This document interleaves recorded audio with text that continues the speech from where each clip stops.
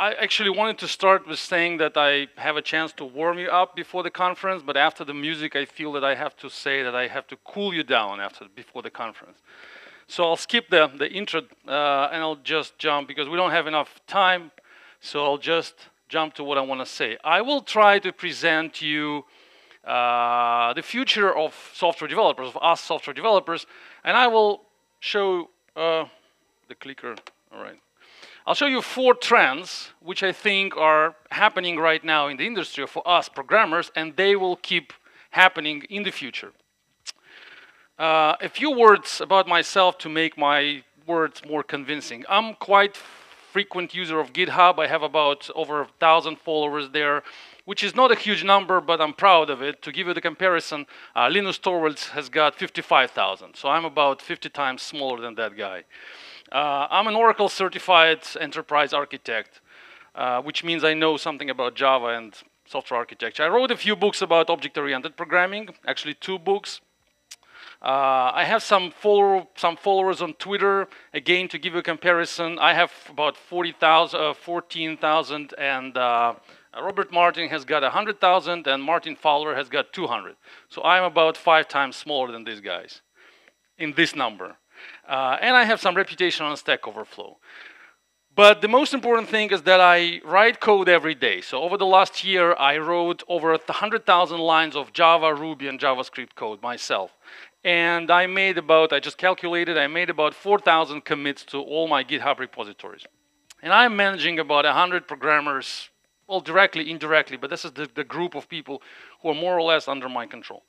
So that's to give you the picture of what's going on. I started to work on international software projects in 2000. And now it's 2017. So looking back 17 years back, I can try to predict the future for another 17 years. That's what I'm going to try to do now, to show you what I think is going to happen in the future, what's happening now comparing to what was happening 17 years ago, and we can see what will happen in 17 years. 17 years ago, I had 100 developers, quite big office, and it was a traditional outsourcing model. So they were sitting in the office, we were all working on software projects, and pretty traditional service model. Now it's 100 developers, the same amount almost, but we have no office, we work remotely, and we're developing the product. That's the difference. That was the intro. And now I'm getting to the main subject. So the first trend, which I think is happening now and will continue to happen, is that the balance between the price of hardware and the price of us programmers is different. The balance is different.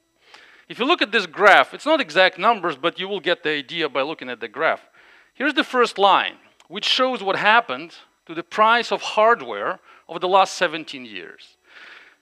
So in 2000, to get 1 gigabyte of RAM for the server, and we were working with web servers that time, and now we're doing the same, we were paying $1,000 for 1 gigabyte. Now we're paying $5, which means that about 20 times our hardware now is cheaper. And it's not only about memory, it's also about hard drive, the speed of CPU, the speed of internet lines, everything. So everything now is 20 times cheaper and means 20 times faster and better for us programmers. So the hardware environment is more easy to work with. And this is the graph which shows the dynamic of our salaries. So if in California, a good programmer was getting about $80,000 a year 17 years ago, now the same programmer is getting $250,000 a year. So it's the same programmer, the same set of technologies, more or less. It's still Java. It was 17 years ago. It was Java 1.2. Now it's Java, what, 7, Java 8. It's the same PHP. It was PHP 3. Now it's PHP 5 or 6 or 7. But it's still the same, more or less, set of technologies. But for some reason, the environment is 20 times easier to work in, but we're charging 3 times more for doing the same job. So that means, well, first of all, it means we're getting 3 times more lazy, or actually 60 times more lazy than we were before. But on a more serious note, I think the situation changed in a way who is our client, who is our main problem in our job. For not meaning for us developers, but for people who are actually paying for projects. So in 2000, it was computers. So we were developing software for computers. They were the most money-consuming and effort-consuming targets. It was necessary to create software which was fast, which was small, which was able to fit into a small computer, which was very expensive. That was the main goal, to develop for computers. Now the goal is different. We have to develop for people, because people are more expensive than computers. Now our software, our code, has to be understood by people, not by computers. It's less important right now whether the software is fast. It's way more important whether the software is understood by those expensive programmers who will charge that big amount of money to refactor it, to do something with it. So the main goal is changed. Now we have to write for people, but we had in the past, we were writing for computers. And that, I think, is a big change in mentality. We had hackers 20 years ago, 17 years ago. We had people who were working, who were able to develop small software, very fast, very compact. And now we have the time of designers. This is the main trend. So hackers are in the past, designers are in the future. And this is actually, I can put the VS between these two names, two titles, because it's really different mentalities, I believe. So let me show you what I think hackers are thinking about. So hackers are people who are, first of all, they code for other hackers. They like to write code which is difficult to understand. They enjoy the code being difficult, being really using all the possible features of the language, being encrypted, obscure, and they enjoy seeing stuff which is difficult to read. So they write for other hackers. They feel respect when the newbies and new programmers, juniors, don't understand their code. They find standards and rules boring, so they don't like any standards to put on them. They like to feel the freedom. They enjoy being free in all the things they develop. They don't like unit testing, so they feel like, I code, you unit test. So I put the stuff into production, and then the junior developers show up, and then later this will be covered by the unit test. So that's like for juniors. My job is, I'm a hacker, I'm a professional developer, I know how to fix stuff. You do the unit testing. Firefighting is fun, so they like to wake up in the middle of the night and fix stuff in production directly. They just go on the console, they fix stuff there right in the production environment. They feel, I can only do this because I'm so professional. Nobody can. I know how to do stuff. They enjoy it. They think that firefighting or overtime work is actually where their professionalism is celebrated. They don't like to document stuff. They like to talk. You have a question, come talk to me. You don't understand how my code works? Come talk to me, I'll explain to you. I don't like to write documentation, I find it boring. And of course, they don't like you to touch my code. So I'm a professional, this is my code, I wrote it, I will fix it. If you don't like it, tell me, I'll fix it. I don't like anybody to touch my code. This is the mentality of hackers, and I believe it was 17 years ago. Now time has changed, and we have the mentality of designers, which is a completely different group of people with a completely different mindset. First of all, they like to code for newbies, for people who are not really professionals. They enjoy creating code which is easy to understand by people who are not really professional, who are not really don't really know everything about the product. They find it really intelligent to write something which is easy to read. Second, they find that standards and rules are actually fun to have. So they like static analysis. They like some extra control tools to put on top of their code. They like to be controlled by the rules and standards they set.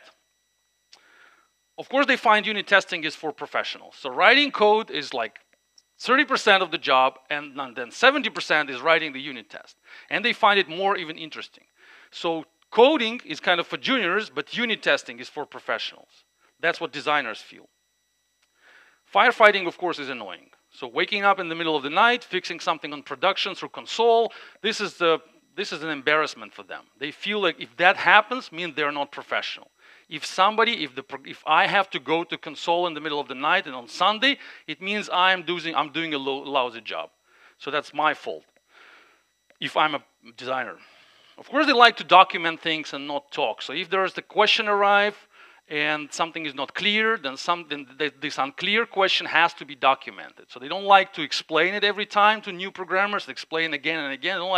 They don't feel this is a professional way to share knowledge. They like to document stuff, maybe in documentation, maybe in wiki pages, but somehow. And of course, they enjoy when their code is being refactored. So they want to see that their code is shared in the team and everybody can touch the code. They feel that the more contributors one file has, the higher is the professional level of the entire project. So that's two different mentalities, as you can see. And this one was in 2000. It was we were working, we were trying to make the code execute perfectly. We wanted our code to run fast. We wanted our code to perform better than it was performing before. Now it's the question of how maintainable is the code, how easy it is to read, how easy we can transfer that piece of code from one team to another, and then that another team will understand it like easier, as well as we can do. That's the trend, and I think it will continue because the hardware will go down in prices. Computers will become cheap and really inexpensive. Even smartphones will become super fast, like we have servers now. So the time of designers is coming.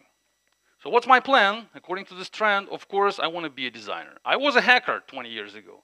Now I want to be a designer. And I'm telling you, probably, this is what you should also do. So think about your elegancy of your code, the beautiness of your code, instead of the speed and hacks you can put in there. That's the first trend. The second trend is that we have outsourcing now. So 20 years ago, we were developing. Now we're taking parts from open source community, taking components and putting them together. So now mostly the job of a programmer is like 80% of time we're finding the components we need to combine together, we're learning, we're reading about how to use them, and then we put some code on top of that. It wasn't like that 20 years ago. Why? Because we didn't have that many open source code in open source. This is the graph I found in one article which was published 10 years ago. And the analysis shows the graph which kind of demonstrates that open source community grows fast, and this is the amount of lines of code we have in open source. But that was 10 years ago. It was already really fast growing market. It was before the time of GitHub. The GitHub showed up on the market about 7 years ago, and now it's a massive platform where everybody are, and almost all the code, all open source code is there. Some of the repositories, like take Docker for example, is one of the biggest one in the amount of contributors. It has 8,000 people who actually submitted some code changes there. 8,000 people for one really small repository. It's not a huge one. So many people contribute to one piece of code. If you're not there, you have to be there. Think about it. There are 20 million active repositories. It's probably the biggest number you can ever imagine in any other platforms. 11 million users. Some studies say that this is the total amount of programmers in the world. So it's approximately 10 million programmers we have right now in the world. And looks like all of them are on GitHub. Well, maybe some accounts are not active, but still. They claim, GitHub says that they got 80 million pull requests since 2010. I'm giving you all these numbers to show that this piece of code they have is way bigger than any piece of code you can create yourself, or any company can create yourself, be it Microsoft, Oracle, Facebook, whatever. It's a huge territory of code which is way bigger than anything we can create in the private repositories, in private space. This means, what does it mean for us? This article, it's quite fresh, says that companies are moving their code, which was private before, they're moving that code to open source territory. So more and more companies are making their codes open for developers.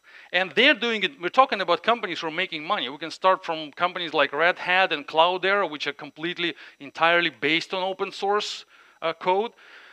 And then to Google, Facebook, Twitter, which are moving some pieces of code to open source. They're not really relying on open source, but they're just opening the code. And we can see, I saw articles explaining that Wells Fargo, it's a bank, also opened something and made some open source contribution. So starting from Red Hat down to Wells Fargo, all companies are interested to move their code to open source. What does it mean for us, for developers? It means that we are becoming open source contributors. Either you like it or not, either you understand it or not, but all of you, us, everybody, we are open source contributors. Some of you more, some of you less. But even if you use the stuff which is open source, you're already contributing. You're using Linux system, you're using Android, you're using some Java tools and utilities, you are an open source contributor. But you can be an active one, or you can be a passive one. You can give them something back, or you can just use them. I think it's the question of how professional you want to be, how bright you're going to be a future. So if you want to be in this trend, then I think you have to be more in open source. You have to give them something back. I'll give you some graph which which demonstrates what I'm trying to say, but graphically. So this is your code. This is the code you create, a private code. You write this code to make money. This is the company around the code. So you create some product, and then you put the service on top of that, and you sell it to the market. Customers pay you, you get the salary. It works perfectly, but this is our code.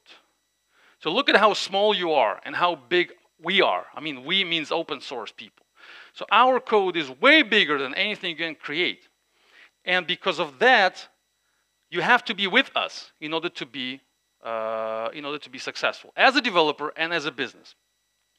There's one company which actually is making money right now out of this completely. So Red Hat is the champion company in this area, and they are probably the best and the single one which is able to make money just on open source software. So they have the open source product which they're taking from the market, and then they put the service on top of that, and they make money. So they're actually in their case, the graph looks like this. This is how it should be.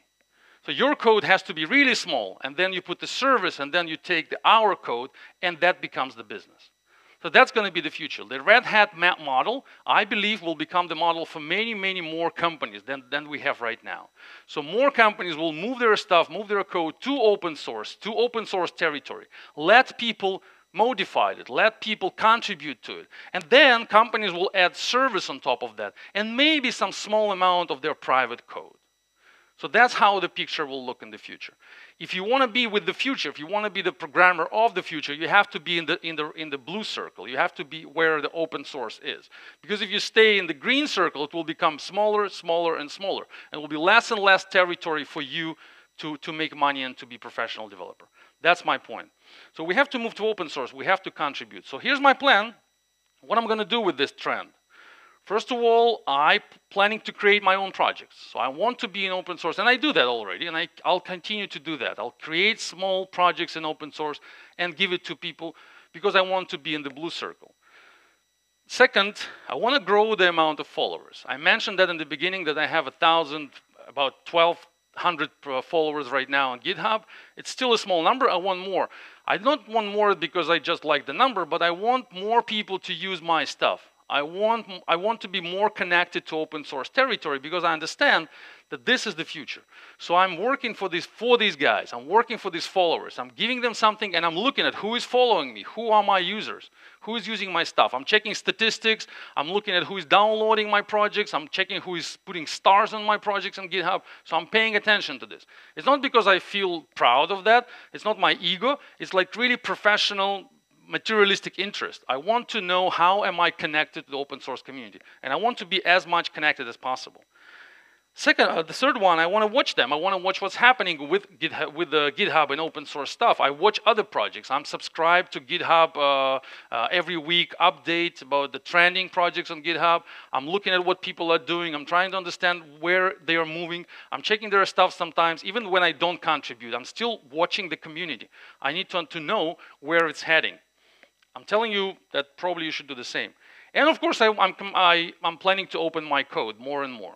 So I'm working on a project from a private project right now, and we have private code as well. But we are always trying to make that private code as small as possible.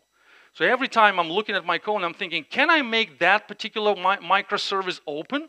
And if I can, if I feel that I'm not going to lose a lot of intellectual property, if nobody's going to actually steal that from me, then I make it open source.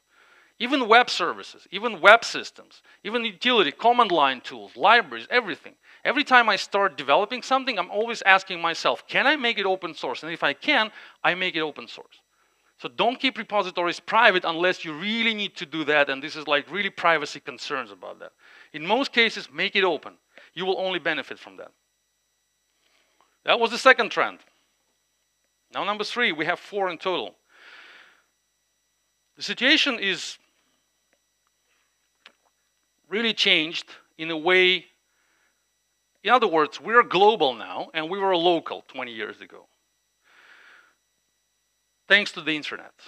So we have so fast internet right now, we have video conference tools, we have all the technical instruments to become global.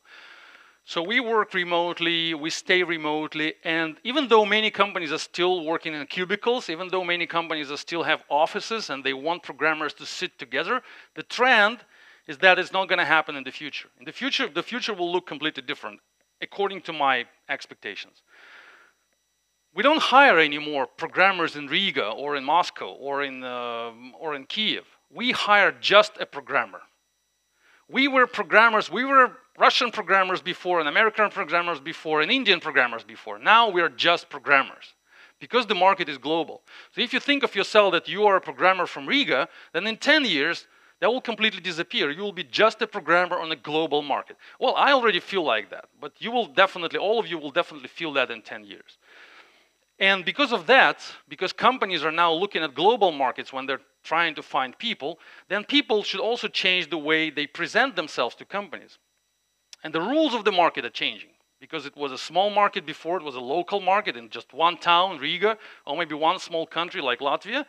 But now the rules are completely different. The company is here in Riga, but the company is hiring from the global market. Because of that, there are many changes. First of all, references. Now it's difficult to know, how do we know that programmer is good? If the programmer is from Bali or from Moscow and you're sitting here, so how do you actually know where to ask for references? It's difficult. And now the programmers need to find ways how to prove that they can be trustable. There are some systems for that, there are some instruments, they're not really complete, but in the future there will be a big question. How can we trust people from different different parts of the world? Second, skills. If yesterday we were looking for a Java developer and then we have a project with Hadoop and this Java developer doesn't know Hadoop, okay, we're going to train that programmer, because what else? We don't have a choice. We have just 5 people in Riga, suitable for us and open on the market. Now we have a market of 50,000 people in Java. So we select people with Java 8 and Hadoop experience. So now skills mean completely different things. If before it was more important just to have a programmer, now companies are really able to find specific skills they're looking for. Not just people and then we train them, but they can find people who have specific skills. So we as programmers need to think more about being just programmers, but more about programmers with specific set of skills. Because that's what's going to happen in the future. Companies will find us by skills, not by just being us, programmers in general. Personality doesn't matter that much at all, because now we're remote, so that people don't pay attention to how good you are, what's your age, what's your race, what's everything. It doesn't really matter because they work remotely, and sometimes they don't even talk to you like every day. They just send you tasks and they just send you specifications, and then you send them back from Bali your results, and they transfer money over PayPal, and that's it. So they don't pay attention to personalities. So 20 years ago, if the team was like of people of guys which are 50 years old, and then somebody who is 20 comes in, then most probably they're not going to hire that person because it's not a good fit by the age or whatever. Now it doesn't matter. There's no such thing as a fit as long as you have proper skills, as long as you have proper references or whatever. So that's changing. So personality matters less and less. The rate is also really different now. If yesterday it was the New York rate and Riga rate, and they were completely different rates. So if you were in New York, you were charging $100 an hour, and in Riga you were charging 20 euros an hour, then now it's not happening anymore, because now it's just a programmer and your price is just 20 euros, or it's just $100. So the employer will just compare these two numbers and say, why do I have to hire somebody from New York or whatever for 100 if that's exactly the same programmer in Riga or whatever? I don't care where the person is. So now, to charge $100 an hour, you need to be a better programmer. It's not enough anymore to just move to New York and say, hey, now I'm $100. I lived in Riga, and now I moved, I bought the tickets, I got the visa, now it's 100. Maybe now you can do that, but in 10 years, in 20 years, it definitely will not be possible. If you decide to move to California, you have to be 5 times better than you were before, sitting in Moscow. So, which means, I think, that people will move to California less and less often. It will be easier for us to move to Bali and charge the price which is comparable to our skills and knowledge. Legal status, it doesn't matter anymore as well. If it was important to have a work permission to work, for example, in Riga, like for me, being from Ukraine, I need a work permission to work in Riga. Now I can work remotely, and this legal status doesn't matter anymore. And that will be the future as well. So we will not apply for visas, we will just work remotely, travel sometimes for meetings and conferences, and that will be it. So again, having the visa will not be an advantage for a programmer. It will be about skills and qualification. And education. Education is not going to matter at all. Well, not at all, but it's not going to matter with the remote and global market, because the employer will not know what this San Paulo Technical University means actually. Because who knows how big is that university, and who knows actually is it a university or just two people signing diplomas? Or maybe it's a huge university with a 100-year history. So the employer, being in Riga, will not pay as much attention to education status as much as the employer will pay attention to your certification given by Oracle, for example, or your status on Stack Overflow given by the community. So employers will pay attention less to education, to formal diplomas, and pay more attention to how much the market actually judged you, how much you got from the market, and really global authorization companies like Oracle, Microsoft, and whatever, companies which give certifications. And the last one is the language.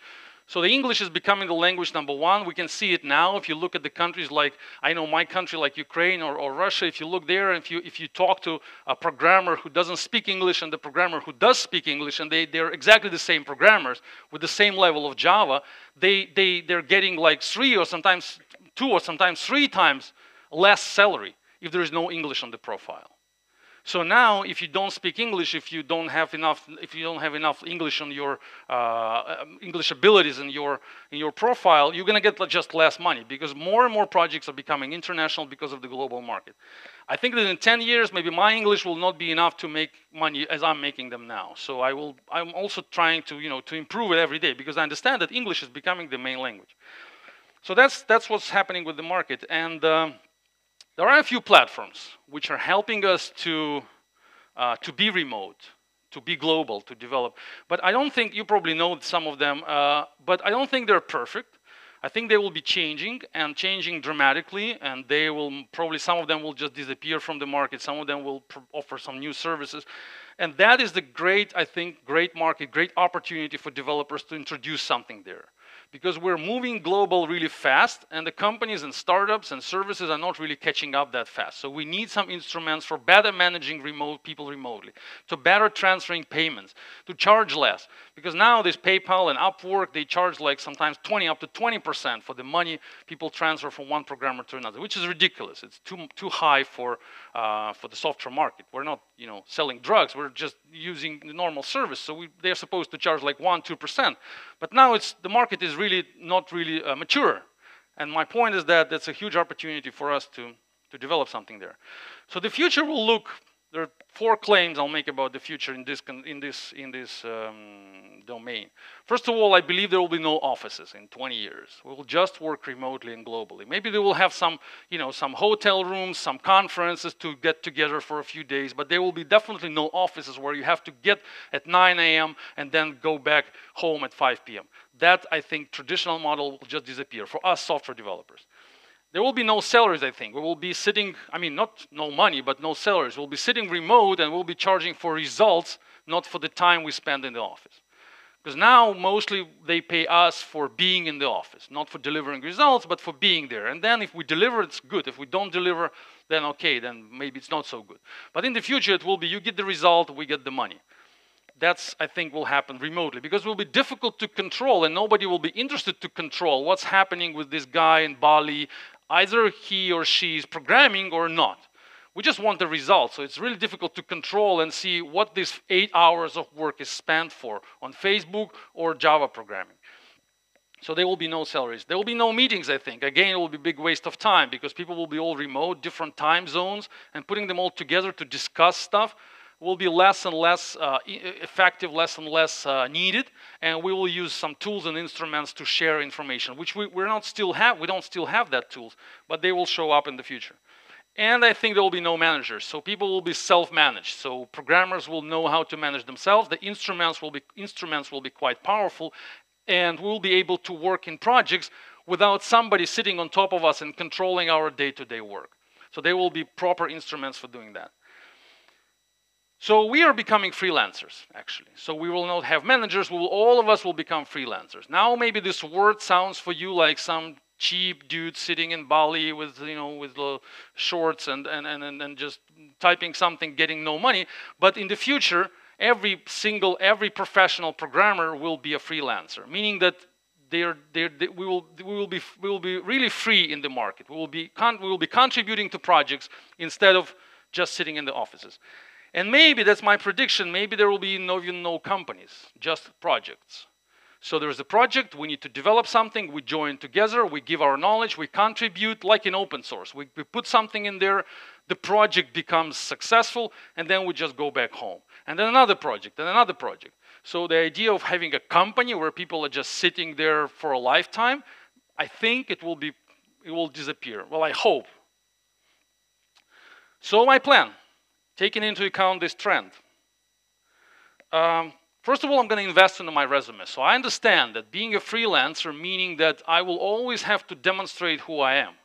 If now we're in the same city, if, for example, I'm in Riga, then people kind of know me, and for me, it's easier to find a job because people know me, there are friends and connections and everything. In the future, if the market is global, it's always going to be the question of who are you? We don't know you. Show us who you are. Show us the resume. And the resume has to be bright. It has to contain all the right credentials which will guarantee me that I will get the position in that project. So I need to invest into that. I need to gain some certifications, some reputation, some GitHub points, some Stack Overflow reputation, all of that. Second, I want to study management. So I realized that freelancers are people who know not just how to write Java code, but also how to manage projects. It doesn't mean they will have to manage, but they understand how the project is being managed. So being a good programmer now means that we have to understand Agile, you have to understand Scrum, you have to understand all the management principles which will be applied to you when you are in the project. So I'm going to continue to study that. And I will try to be independent. So I understand that a freelancer is somebody who is not a person with a guaranteed salary. So which means that I need to think about how to be financially independent, more or less. So I'm trying to create sometimes some small projects which may generate some revenue. I'm publishing books, for example. I'm writing a blog which may potentially give me some money. So I'm saying that probably all of you also should think the same direction. So think about how you will be financially independent when the era of freelancers will come. That's the trend. And now the last one, the last trend in the industry.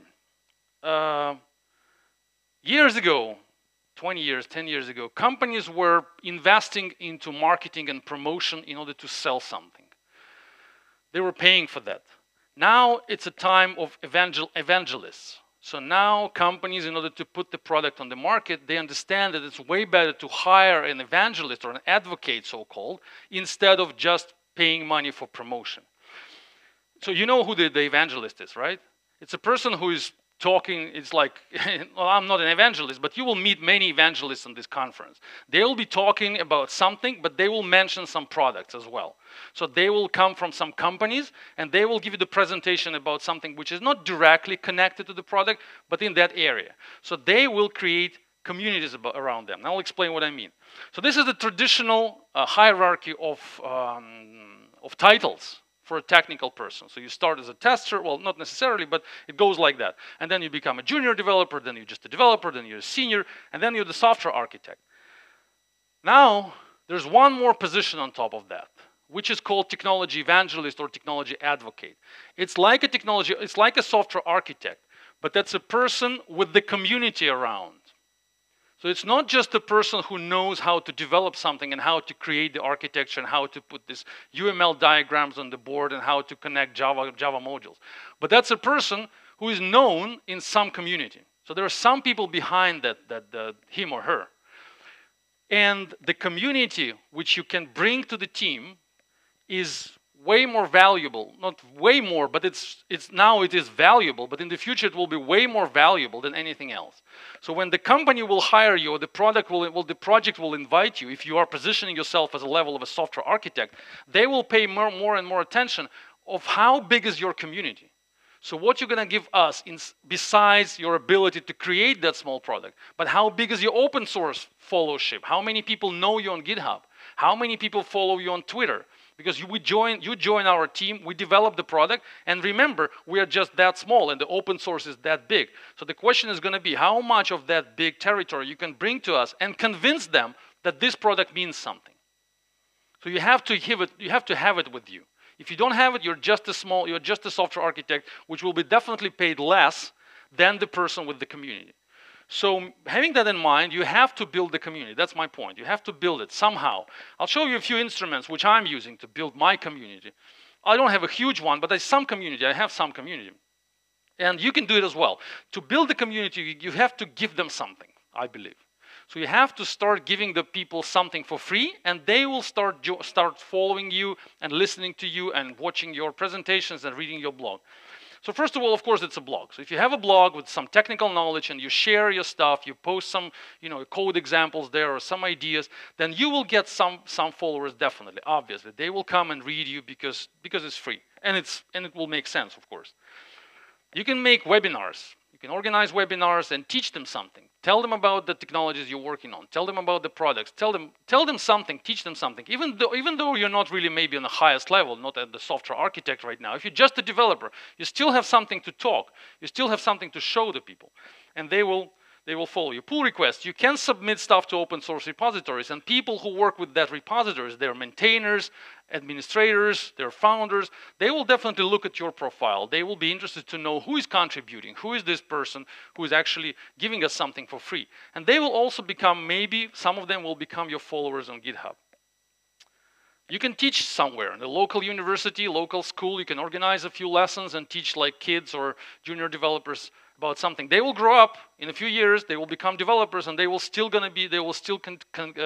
remain your Twitter followers. They will still gonna hear what you're saying. And then when the company hires you in 5 years, like Oracle gets you or some big startup gets you, and then you will bring these guys together with you. Not together, but you will say something on Twitter, and these people will listen. And the company will really appreciate that, because this is how the marketing will happen. They will not pay anything. They will just hire you, and the entire community will come with you. You can make workshops, like at conferences like this one. You can make it for money, you can make money, or you can make it free. You can submit to some conferences and say, hey, I'm going to organize a workshop. Maybe I'm not that professional yet, but I'll do it for free, or pay me something. So some training, some workshops for 4, 8 hours, something like that. Again, people who will be at that workshops, they will become your community, some of them. Like, look at this. Look at my left top corner. This is my Twitter handler. I'm telling you, after this presentation, I'll get like at least 10 followers on Twitter. So some people will hear that, and they will follow me on Twitter, and they will become my community. So even though I'm doing it for free, nobody's paying me for this presentation, but I'm spending my time, I prepared that presentation, and I get some followers. And then these followers, in 2 years, when I have some new product, I'll say it on Twitter, hey, this product is a great one, and some of them will become clients. You see how it works? Of course, the product. You can make a product, you can develop it, like I said, open source product, or you're working right now on the product, so give it to somebody. I mean, some product you can give for free. Again, that will generate some followership. And of course, Stack Overflow. You know this platform, it's a huge one. You can generate really a big amount of followers and a really big community there. I have like 50,000 reputation points, but you know probably the guy John Skid, he's got over 1 million reputation points. There's a #1, and I believe the whole world knows him just because of that, because he's so active on Stack Overflow. So he's contributing there enormously. So for example, I'll give you the number. I answered total in Stack Overflow, I answered about 500 questions there, and he answered 33,000 questions. So he's answering and answering and answering. He's spending like probably half of his day, or maybe even less, maybe less, maybe more, but he's spending that time for the last 7 or 6 years just to help people on Stack Overflow. He's not getting any money out of it. Nobody is paying him for that. Like nobody paid me for asking that questions and answering questions on Stack Overflow. But that is the community. So I know him. If I'm following him on Twitter, and I started to follow John Skid on Twitter just because I found him on Stack Overflow. If he says something on Twitter, I definitely pay attention. So I easily can become a client of the company he may work for the future in. And of course, books. If you write books, definitely you will have a big community, because books people buy, people read. I mean, they will appreciate, they will respect you for that. So my point is that the market is the judge now, and becoming more and more, not the employer. If it was the employer before, if 20 years ago you were coming to find a job somewhere and you had to convince the employer that you're good, now you have to convince the market that you're good. You have to build the community of people who will say, yes, that person is good. And that will be enough to convince the employer. So work on the market, contribute to the market which is open, to contribute to open source, to people who you don't know, give them something, and then the employer will give you something back, I mean money. So that's how it's going to work, and it works already. So my plan, I'm finishing. So my plan is, I want to build communities. I'll keep doing it in any possible way. I'll keep speaking at conferences. I'm telling you, probably you should do the same. You can find different conferences. There are many of them about software development, and keep speaking there. So maybe the main point is that you have to give away more than you take back. So that will take time. You will do that for years. You will do that for 2, 3, 4 years, and then you will see how it will start paying you back. It's not going to happen tomorrow. But when it starts paying you back in 5 years, in 10 years, you'll be on top of others. That's for sure. So that's the summary. I finished. First of all, to summarize the 4 points I made. The point number 1, be a designer, don't be a hacker. The time of hackers is gone. It doesn't matter how fast is your code. What matters is how maintainable it is, how readable it is, how elegant it is. Second, contribute to open source. That's the main thing now is happening. So be there, be inside of that community. Number 3, invest into your resume. This is the main asset you're going to have in 10 years. Your resume, your profile, your face. This is your face. This is what's going to turn, this is what's going to be convertible to money. Just your resume. Not just, but your resume, of course. And of course, grow your community. That's the last point I wanted to make. Grow it, invest into it, spend something there, give them something for free. They will grow, and you will become better. This is your value. This is your asset, your community, your resume and your community. I wrote an article about that. This is my last slide. I wrote an article about that. This is the link to the blog. So you can follow me. You can check my blog. The article was like 2 years old, and there are many discussions about that. We don't have time for discussions, but you can find me after. And I have another talk about object-oriented programming before lunch today. So also, I would love to see you there. Thank you very much.